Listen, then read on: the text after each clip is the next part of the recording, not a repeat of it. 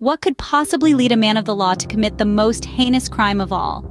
In the far reaches of Nome, Alaska, a story unfolds that chills the bone, a tale of beauty and betrayal, of a life taken too soon.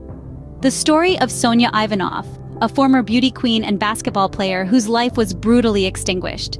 The man behind this shocking crime? Matthew Owens, an ex-police officer, a man who swore to protect and serve, now guilty of the ultimate betrayal. Join us as we unravel the chilling tale of Sonya Ivanoff's murder. Sonya Ivanoff, a native Alaskan, a former basketball player, and a beauty queen, a life full of potential cut short. Sonya was not just a statistic, not just another name in the annals of crime. She was a vibrant young woman who had so much to offer to the world. Born and brought up in Nome, Alaska, Sonya was a native Alaskan, deeply proud of her heritage. She was a beacon of hope and pride for her community. Sonya was a woman of many talents. She was a remarkable basketball player, her name etched in the annals of her high school's sports history. Her agile moves on the court were a sight to behold, and her sportsmanship was something that her teammates admired. But Sonya was not just about sports. She was a beauty queen, a title she wore with humility and grace. Her beauty not just skin deep, she was known for her kind heart and warm smile. Her radiant personality was a magnet that drew people towards her. Sonya was also a shining star in her academics. She was a bright student with a promising future ahead. Her teachers often spoke of her eagerness to learn, her curiosity that knew no bounds, and her determination to succeed. But all these dreams, all these potential were cut short. Sonya was brutally murdered in August 2003. Her loss sent shockwaves through the community. A young life full of promise was snuffed out in its prime. The impact was far-reaching, the pain palpable. Her friends, family, and the entire community mourned the loss of a remarkable young woman. The town of Nome, already shrouded in a history of mysterious disappearances, was once again faced with a tragedy that left them grappling for answers. But the question remains, who would want to harm such a vibrant young woman? August 2003, Sonya Ivanoff mysteriously vanishes from Nome, Alaska. Sonya, a young woman in the prime of her life, a former basketball player, a beauty queen, a native Alaskan, suddenly disappeared. It was as if she had stepped into thin air, leaving behind a community in shock and a family in despair. The initial hours following Sonya's disappearance were a whirlwind of confusion and worry. The local authorities were alerted, and the close-knit community of Nome was on high alert. Friends, family, and neighbors joined forces, combing through every inch of the town, their hearts heavy with dread, but spurred on by the faint glimmer of hope that they might find Sonya safe and sound. As the hours turned into a day and then another, the sense of unease grew. The community, which was usually so quiet and peaceful, was now filled with a palpable tension. The local law enforcement worked around the clock, following every lead, no matter how small. They were met with a wall of silence, a town holding its breath, waiting for news of their beloved Sonya. The search team spread out, pushing further into the surrounding wilderness. Nome, known for its harsh weather conditions and vast, unforgiving landscapes, was not an easy place to search. The teams faced the constant threat of sudden storms, freezing temperatures, and the knowledge that with every passing minute, the chances of finding Sonya alive were diminishing. News of Sonya's disappearance reached far beyond the boundaries of Nome. The entire state of Alaska and soon the whole country was captivated by Sonya's story. As the search intensified, so too did the media scrutiny. The eyes of the nation were on Nome, waiting, hoping for a breakthrough. In the midst of all this, the people who knew Sonya best were left grappling with a horrifying reality. Sonya, who was known for her vivacious spirit and unwavering positivity, was missing, and with each passing moment, the situation looked more and more grim.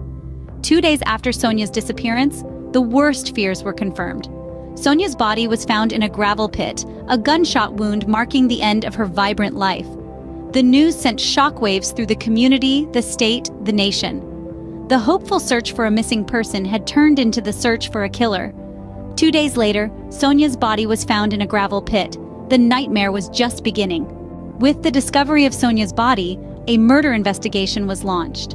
The quiet town of Nome, Alaska was shaken to its core, its tranquility shattered by a crime that was as brutal as it was unexpected. Sonya, a native Alaskan, former basketball player and beauty queen, was found in a gravel pit, her life cut short by a gunshot wound. It was a tragic end to a life that held so much promise. The initial findings of the investigation were grim. Sonya's body bore the signs of a violent struggle. The gunshot wound, the ultimate cause of her death, spoke volumes about the ferocity of the attack. It was clear that this was no ordinary crime. The brutality of it suggested a deep-seated rage, a personal vendetta. As investigators delved deeper into the case, one name began to emerge from the shadows: Matthew Owens, an ex-police officer. Owens was no stranger to the law enforcement community. He was one of their own, a man who had once pledged to protect and serve his community. But now, he was a person of interest in a murder investigation. Owens was implicated in the murder after failing a polygraph test, but that was just the beginning. He was later found burning evidence related to the case. It was a damning act, one that painted a picture of guilt. The man who had once upheld the law was now suspected of breaking it in the most heinous way possible. But why would Owens, a respected member of the police force, risk everything? Why would he descend into such a dark abyss? These were the questions that haunted the minds of the investigators. As they dug deeper into the case, they found themselves grappling with a chilling reality. The protector had become the predator. The investigation was a race against time. Every passing moment was critical. With each piece of evidence, the jigsaw puzzle of Sonya's murder was slowly coming together. But the picture it was painting was a disturbing one. A tale of obsession, of a twisted desire that had led to a tragic end. The evidence was mounting, and all signs were pointing to one man: Matthew Owens. Matthew Clay Owens, a former police officer, now a prime suspect in a murder case.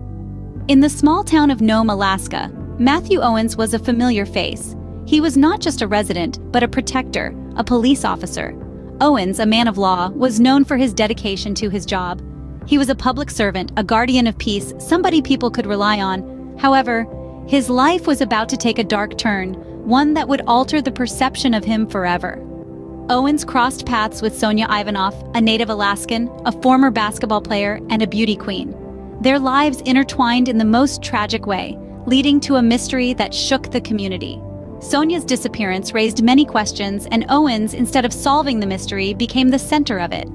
Owens was initially cooperative with the investigation, but his behavior soon started raising red flags. As a police officer, he knew the procedures, the questions that would be asked, but his answers didn't add up. His alibi was shaky at best, his demeanor uncharacteristically nervous. And then, the biggest blow to his credibility came when he failed a polygraph test. The polygraph, commonly known as a lie detector, measures physiological responses to questions. While not always 100% accurate, it's often used as a tool to gauge a suspect's truthfulness. Owens, who had been trained to remain calm under pressure, failed this test. His pulse raced, his palms sweated, his breathing pattern changed. These signs of stress and anxiety painted a picture of guilt. But the nail in the coffin was when Owens was caught in the act of burning evidence. This act of desperation signaled his guilt. It was as if he was trying to erase his connection to Sonya, to wipe away the proof of his involvement in her disappearance. But this move only served to make him more suspicious.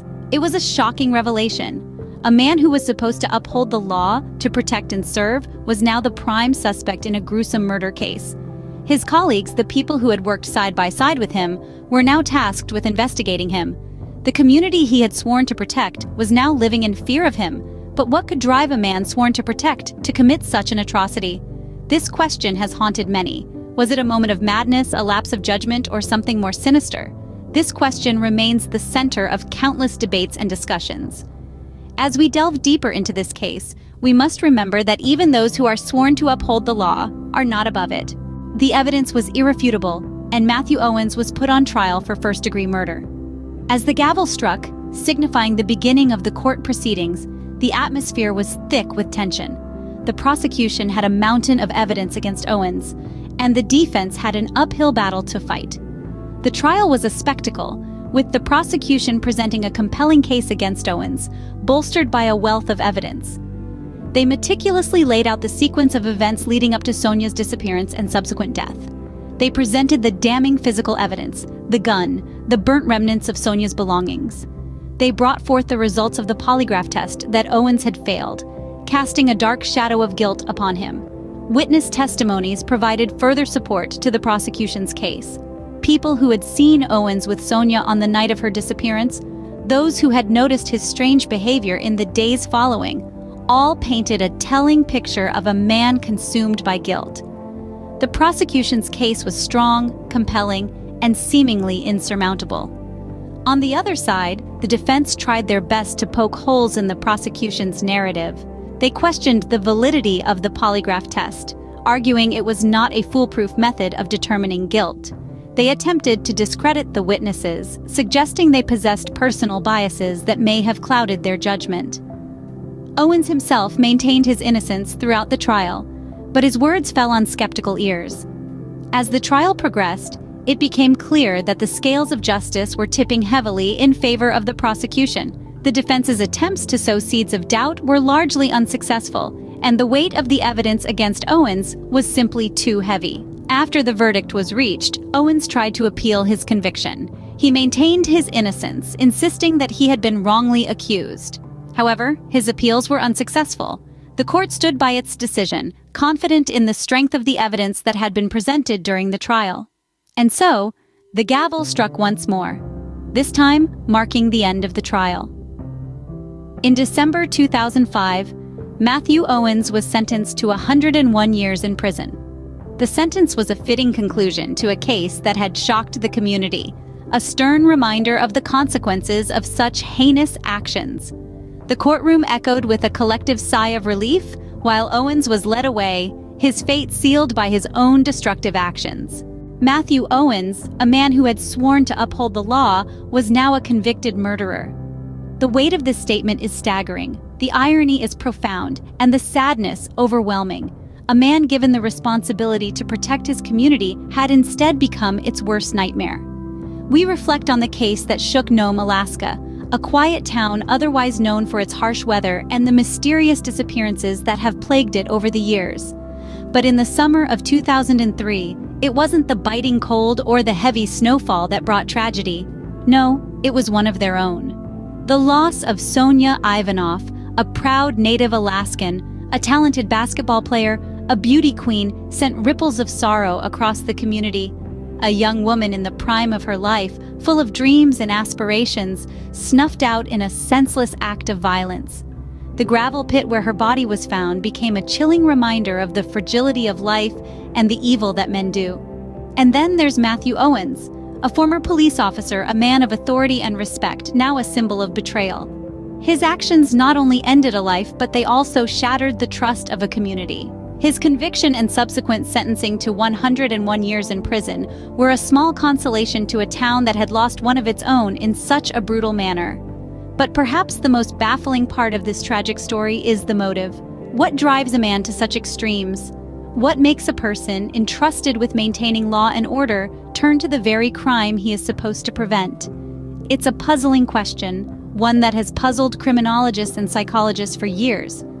Matthew Owens had a respectable career, a position of power, a life that many would envy. Yet he chose to risk it all for sexual gratification, for a moment of pleasure that turned into a lifetime of regret. He was unable to accept that Sonya Ivanoff did not share his feelings or his desires. Instead of respecting her wishes, he chose to act on his impulses with disastrous consequences. His actions have left a permanent scar on the community, a reminder of the potential evil that lurks in the most unexpected of places, a reminder that even those sworn to protect us can sometimes become the very monsters they are supposed to shield us from. But one question remains: why would Matthew Owens risk his career for sexual gratification? We invite you to share your thoughts in the comments below.